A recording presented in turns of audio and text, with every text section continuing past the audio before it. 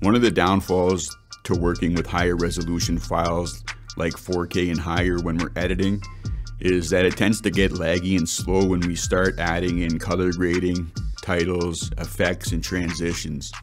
This is where proxy files come into play. Panasonic recently released a firmware update for the S5 II and the S5iiX that brought a whole bunch of new features to these cameras. Today I'm going to be talking about the proxy feature and how it can help us produce a faster workflow.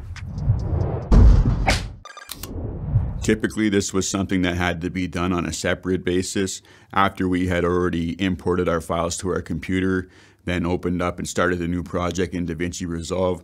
We would then have to wait again while these files transcoded and rendered into proxy files. Today, I'm going to show you how to quickly link these files from your camera to your high resolution files in DaVinci Reslove so that you can have a more smoother, faster experience while you're editing. To activate your proxies, you're going to go into the menu. Just below where you select the frame rate and resolution, you're going to see a tab that says Proxies. Turn that on and pick the size of proxies that you want to capture. You have the choice between large, medium, or small. I've been going with the medium selection. What this is going to do for us is capture high resolution files on one SD card and proxy files on the other SD card. Or if you're capturing your videos on an SSD, it's going to capture the high resolution files to the SSD and it's going to capture the proxy files to your SD card. Once you're done filming and you have your files transferred to your computer, you're then going to save these files in separate folders with the names high resolution files and the date. And for the other, you're going to have proxy files with the date. And this is going to help us to keep the files organized. Once you have that done, you're going to open DaVinci Resolve and start a new project. Then you can drag in that folder with the high resolution files into the media tab. Next, you're going to select any files that you want to link with the proxy files.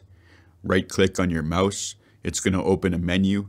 Then you're going to go down and select Relink Proxy Media. This is going to open up a sub menu where you're then going to select the folder that you saved the proxy files into. This is why it helped to have this file clearly labeled with the name and the date. Once you have the correct folder selected and you hit save, it's going to close that sub menu, and then the files that you previously had selected are going to have little pink boxes in the left hand corner that say PXY, and this represents proxy files. That means that you have your proxy files properly linked with your high resolution files. Now you're all ready to start editing. DaVinci Resolve is going to automatically relink those files with your high resolution files upon export. And now that you know that, that's going to wrap up this video. But before I go, let me know in the comments what you used to do with the time that it used to take you to transcode and render your proxy files. Typically, I would either scroll on my phone or put some of the equipment away that I was using. Let me know in the comments what you used to do. All right, I'll see you in the next one. I grew up with low self-esteem. It was me and my mama, just us in the trauma. Hands up if you know what I mean. I see you, I feel you. I want you to know that you're not alone. I know what it's like not to have a home, like walking barefoot up a gravel road. The pain gon' make you unstoppable. Now audible, feel like I live in the end zone. I'm the one leading the drives. The crew riding round in a benzo. Red